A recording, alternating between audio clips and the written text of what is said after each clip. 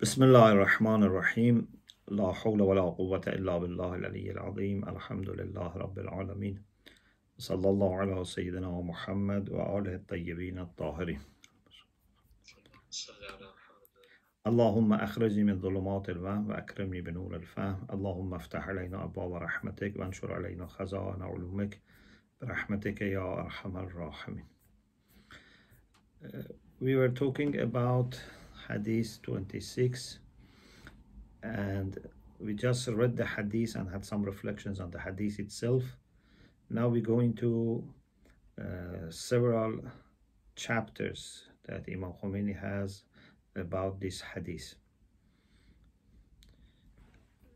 The first is about the fact that whoever embarks on a path towards knowledge, Allah will take him to a path towards heaven. سَلَكَ اللَّهُ بِهِ طَرِيقًا إِلَى الْجَنَّةِ. To explain this, he says there are two types of knowledge, two types of sciences in a very general way. Those that are meant to help us with worldly things, worldly purposes, worldly interests, and those which are for hereafter. They help us in getting ranks in Malakut and having good position in the hereafter. And normally the difference between these two is not just, for example, based on the content or subject of these sciences. It's very much about what is your niyyah, what is your qasd, means intention and purpose. Maybe you learn something which looks secular, for example, subject, but your intention is to get nearer to Allah subhanahu wa ta'ala. And maybe you do something religious, but just for the sake of having a job or getting a certificate or reputation, etc. So he says, غالباً امتیاز این دو نحوه علم به امتیاز نیات و قصود است. Most of the time, the difference between these two types of ilm is the difference in intention and purpose. And then he says that we have three types of knowledge which are very much related to religion. And maybe these are like three types of knowledge which we can use for our akhirah. One is ilm billah wa ma'arif, to know Allah subhanahu wa ta'ala and have proper beliefs. Number two, ilm tahzib nafs wa suluk ila Allah, self-purification and wayfaring towards Allah subhanahu wa ta'ala. Number three is about manners and sunan and practices that as abd we have to bring. And he says, therefore, heaven also has three levels. Heaven of essence, which is about aqa'id. And then we have heavens of qualities, which is about tahzib nafs.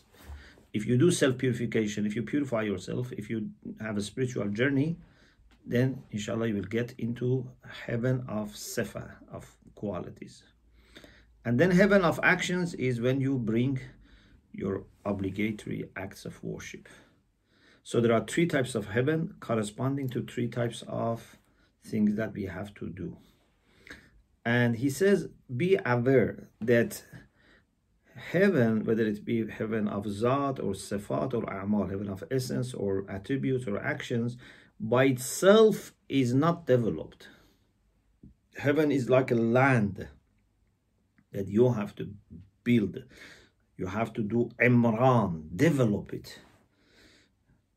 Heaven of Zat, you need to have proper aqidah to develop it.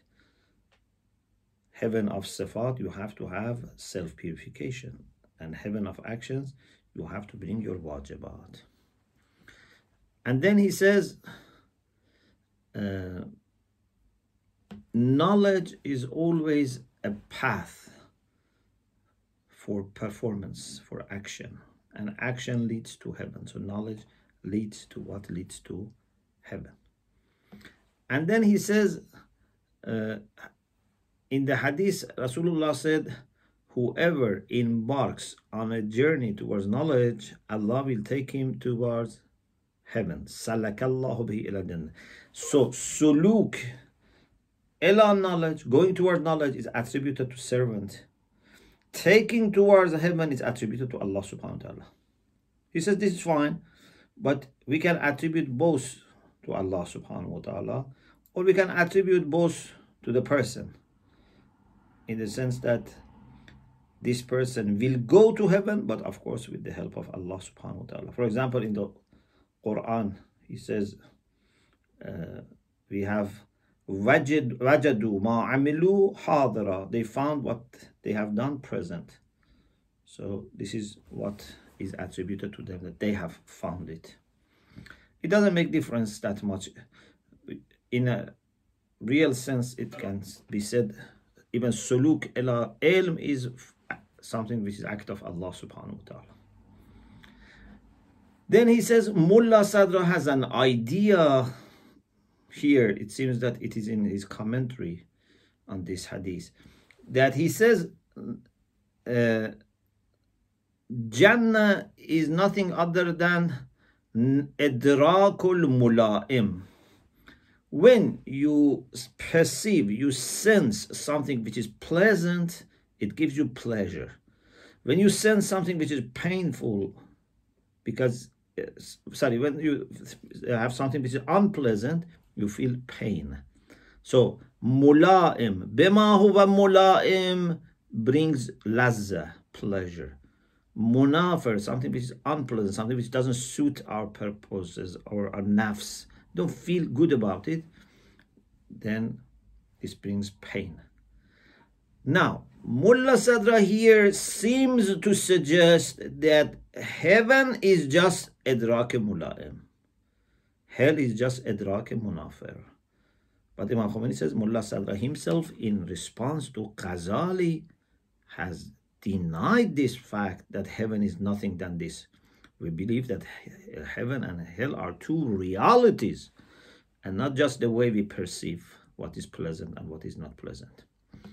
And then in the next chapter, he talks about another sentence in the hadith, which says, angels spread their wings under the feet of seekers of knowledge. He says angels have many types, and just except Allah subhanahu wa ta'ala, no one knows all the types of angels. Quran says, وَمَا يَعْلَمُ جُنُودَ رَبِّكَ إِلَّا هُ. No one other than Allah knows his armies. So no one knows how many types and how many individuals of angels are there. But generally speaking, he mentions 4 groups of angels. There are angels that are so much attracted by Allah subhanahu wa ta'ala that they have no attention to anything in the creation. To the extent that Imam Khomeini says they even don't know that God has created Adam. They don't look down. They are just focused on Allah subhanahu wa ta'ala. They are mustaghraq, means they are totally taken, like they are drowning in beauty and glory of Allah subhanahu wa ta'ala. Some people have said, Noon wal qalami wa ma yasturun. This noon refers to those angels which are focused on Allah subhanahu wa ta'ala. Another group of angels are muqarrabun. These are angels who are close. Allah brought them even closer, and they are in the highest Jabarut, and they have some also role on managing. Then we have angels who are in Barzakh, means not in physical world and not in a spiritual world, something in between. And then there are angels who are responsible for this world, for physical world. These angels are perhaps the lowest because they are responsible for running of this physical world.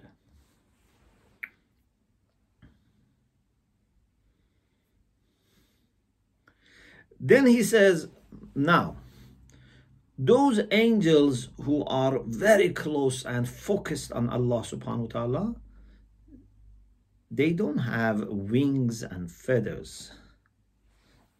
And he says, you must be aware that they don't have such physical, organs. They are mujarrad, they are immaterial. They are more abstract than having such things. But for the angels which are in alam mithal, means something like the dream, Mithal, of course, can be a reality. It means something which has no mass, physical mass, but may have shape or color, whatever. So these angels who are in alam mithal, alam barzakh, they may have wings and feathers. So you should not be surprised. But those angels which are very high, they don't have it. Quran says, as-safat saffa, or uli ajnahatin mathna wa thulatha wa ruba'. So there is no need to say janah here means metaphorically they have wing, means they don't have wing. It can be a reality, but a reality that maybe we cannot see it, cannot witness it. And then he says, seeker of knowledge, which is a spiritual progeny of Adam, and angels have great respect for Adam because they had to do sajda for Adam. So seekers of knowledge are progeny of Adam, and they are also to be respected by the angels, and angels have regard for such people and try to help such people, to grow them, to train them.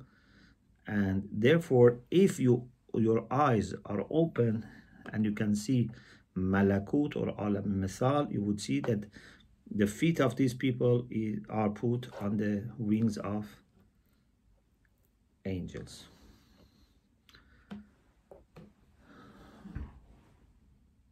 Then he says that there is a hadith that إن الملائكة لا تضع أجنحتها لطالب العلم حتى يطأ عليها رضا به.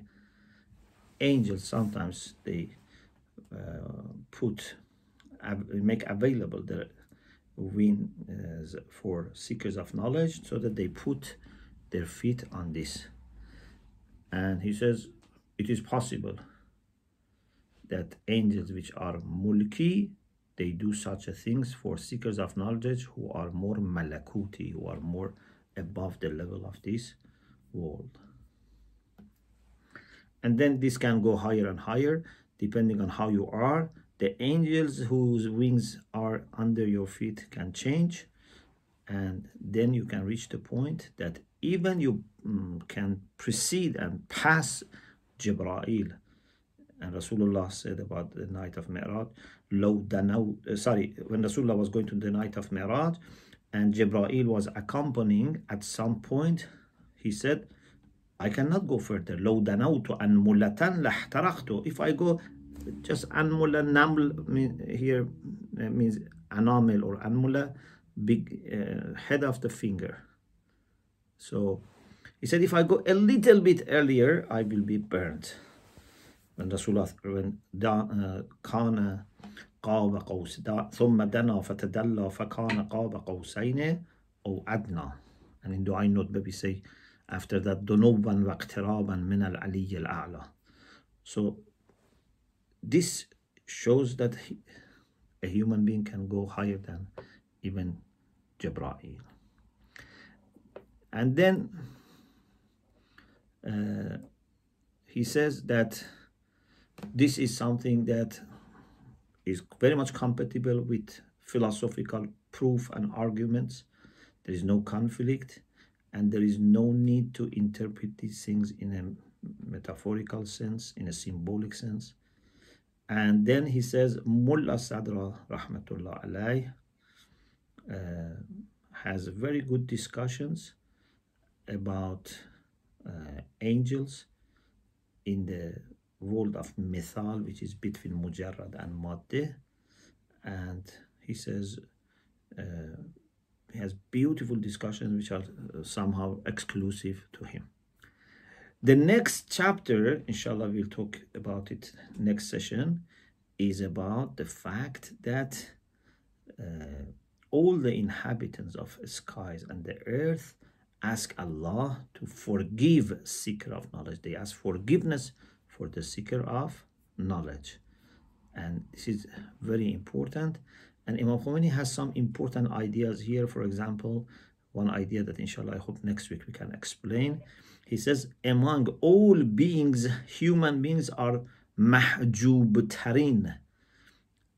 The one that in dunya is more than any other being. We cannot hear you. Pardon?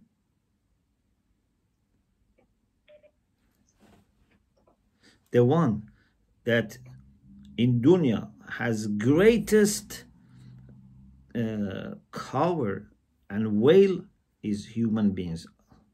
And we have the potential to, of course, penetrate and go beyond that. But sometimes our understanding can be even lower than animals or than other beings in this world if we don't operate as a human being. If we operate as animals, we can be lower than other animals.